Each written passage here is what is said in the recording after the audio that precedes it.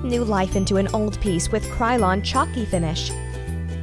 We're refinishing this metallic copper side table to fit with our new decor. After cleaning the table of any contaminants and shaking the can until the agitator ball moves freely, we started our project by applying light, even coats of chalky finish in ultramarine.